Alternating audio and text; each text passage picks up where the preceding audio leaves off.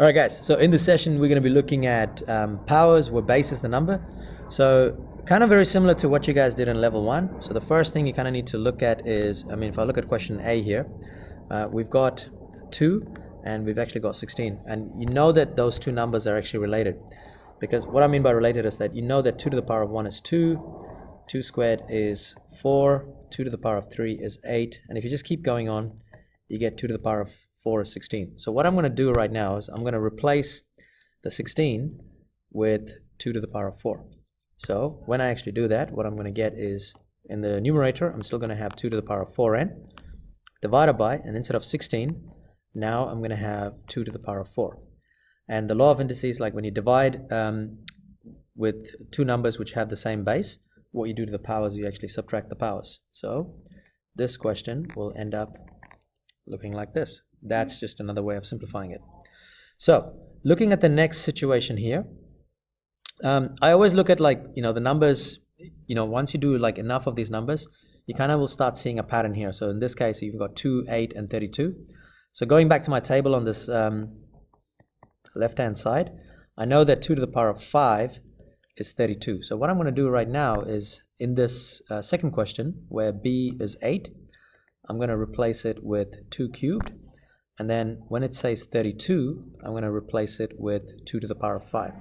So what I've got here is 2 to the power of n times. Now the only thing that I'm replacing is just the 8. And 8 is equal to 2 to the power of 3.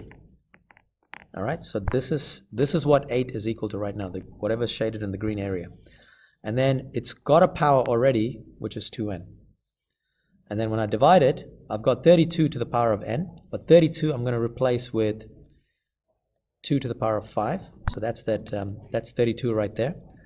But that's 32 is also being raised to the power of n.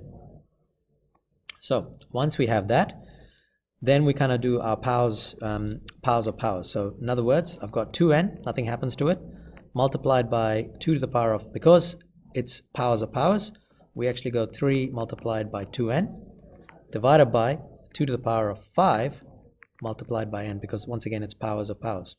So when we do this, we get 2 to the power of n, multiplied by 2 to the power of 6n, and all of that is divided by 2 to the power of 5n. So we follow the normal index rule rules, so where we've got two bases that are the same, and if you have the two powers, you add them up. So you're going to get 2n plus 6n divided by 5n. So when we do n plus 6n, we get 2 to the power of 7n divided by 2 to the power of 5n. And then now we subtract the powers. So we're going to get 2 to the power of 7n minus 5n, which simplifies to 2 to the power of 2n. Now, some people would like to go a bit further, but remember, we want to actually keep this at the lowest base possible. So we're just going to leave this as 2 to the power of 2n. But you can actually do it one more step if you want to, but then that you could do something like this as well, where you could have 2 to the power of 2 to the power of n, but then that just becomes 4 to the power of n, but that's not the lowest base. So the lowest base in this case is actually 2. Okay, so moving on to the next question here. Now I've chosen a completely different one here, which 3, 9, and 27, because 3 to the power of 1 is 3, 3 squared is 9, 3 cubed is 27. And so what I'm going to do is I'm going to start replacing these numbers. Particularly, I'm going to get rid of 27 here, because 27 is equal to 3 cubed. And then I've got 9 here, which is actually equal to 3 squared. So get rid of the 27. I'm going to have 3 to the power of 3. So that's the purple part right there, which is equal to 27. But that's actually raised to the power of n plus 2, multiplied by 9, which is 3 squared. That's the green part right here, which is worth 9. That's raised to the power of 2, divided by 3 to the power of 2n plus 1. Now, really got to be careful with this, is when we actually do powers of powers in this case, you got to realize that it's actually, some people do this, so they actually go 3 to the power of 3 times n plus 2.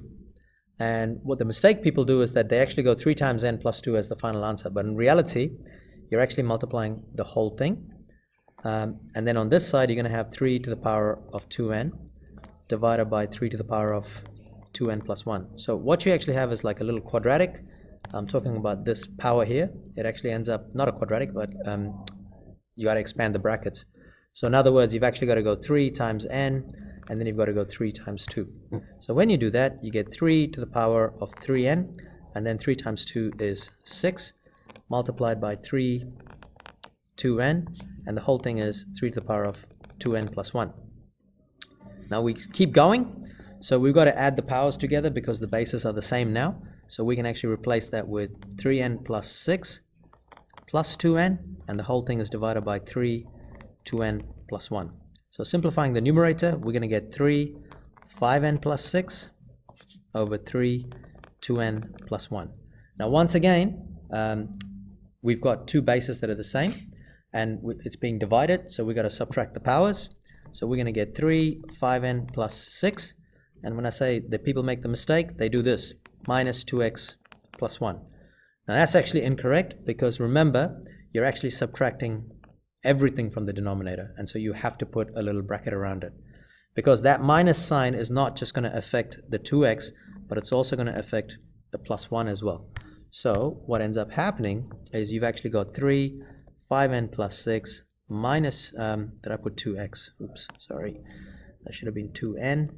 So it's going to be 2n, and then minus times positive 1 is minus 1. So this final answer here would be 5n minus 2n, which is 3n. 6 minus 1 is plus 5. Alright guys, that's basically some of these types of questions that that'll be coming up in level 2. And in saying that, as always, please do like this video and share the video with your peers, and of course don't forget to subscribe guys for more content like this. Thank you for watching.